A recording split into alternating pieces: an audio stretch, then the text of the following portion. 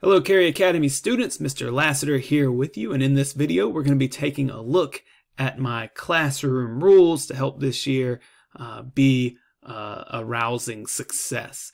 These norms or expectations will be in effect from the first day that you're in the classroom, and I think they'll help us have a successful year. I have 5 simple classroom rules, and I'm not going to read them to you at this moment, although you can pause the video right now and take a look through them, but we will look at them one by one as we go. And I've had these rules for quite some time. They're tied to respect for oneself and others, but they also, I think, fit quite well with the vision for the Carey Academy community. If you think about that community statement, as a member of the Carey Academy community, I am responsible for acting with respect, integrity, and compassion. And I think these rules help to do that in the classroom. So rule number 1 for my room is that I will come to class prepared and on time daily. Now, this is a rule I feel strongly about because I want you to come to the class with the things that you need to be successful.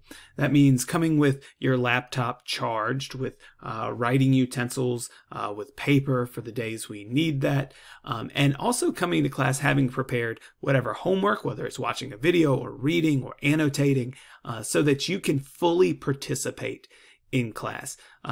We've all experienced those days where we feel unprepared, or we do not have what we need, and oftentimes we slink to the back. So that is not something that I want to happen for you in my classroom.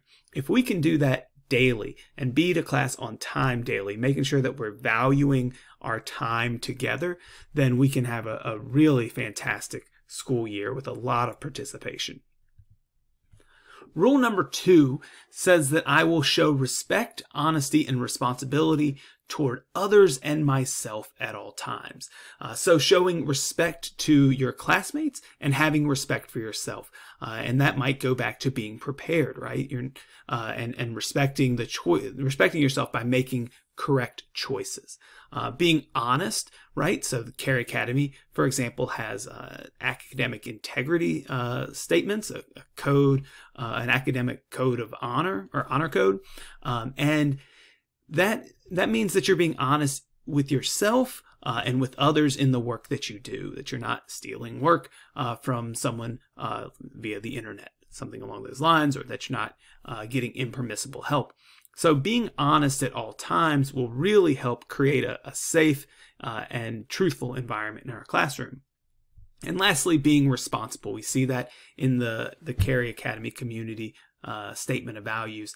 And being responsible for yourself and your actions, right? You're in high school. We want you to take ownership of your learning and of your actions, and teach you and nurture that growth of responsibility as you go through Carey Academy. So this rule, I think, is quite an important one.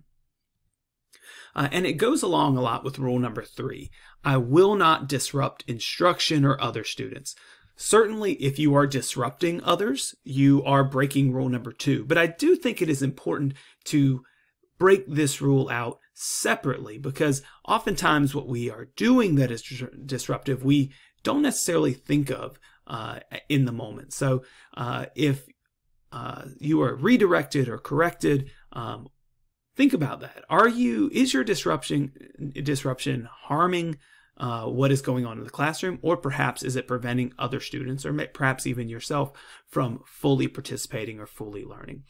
So I take disruptions very seriously in class, and any classroom disruptions will typically be accompanied with a conversation with me.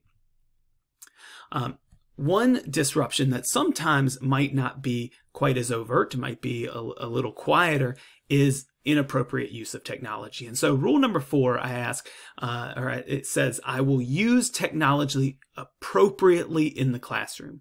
There are certainly times where you're going to need your computers, and that is going to be very often in my classroom. There are times where you might need your headphones to watch videos, and there are times where you might need your phone to participate in review games or to fill out surveys. And those are all appropriate uses of technology if they're being used for instructional purposes. However, if you are playing games on a computer with little tiny arms, just pressing that ASDW key and the arrow keys, or if you are using an unapproved app on your phone, that is certainly disruptive to your own education. It may certainly be disrupting to those around you, and certainly it will be disruptive to the instructional process if I have to stop and address that inappropriate use of technology. So I ask you to be responsible for yourself, be responsible for how you use technology, and we'll have a great year. And rule number 5, the last one, is that I will follow all directions the first time given. This comes from being probably being raised by my parents. First time, every time. I'm not going to ask you to do anything that is unethical or unsafe in the classroom. So if I'm giving you something, a direction, I hope that it is followed the very first time it is given, and that'll allow us to have a lot more time for the fun stuff. All of these rules really do fit into this statement of community values. As a member of this community, I am responsible for acting with respect. Keep in mind that's respect for others, respect for self, respect for teachers, integrity, right? That is honesty and following instructions as given, and certainly compassion.